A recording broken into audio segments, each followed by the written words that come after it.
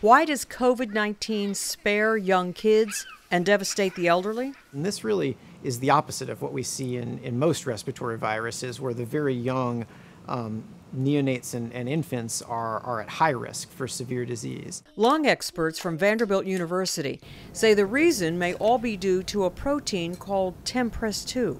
TMPRSS2 really acts as an uncorking protein to allow the virus to get inside the cell. That's what allows it to start to replicate and for it to start to cause disease and injury to the lung. The researchers looking at mice and human lung tissue found that the amount of TMPRSS2 in our body increases as we age. The expression of TMPRSS2 increased significantly across the lifespan, from very low in around birth to much higher levels in adulthood. The next step now is to use this information to provide an effective treatment.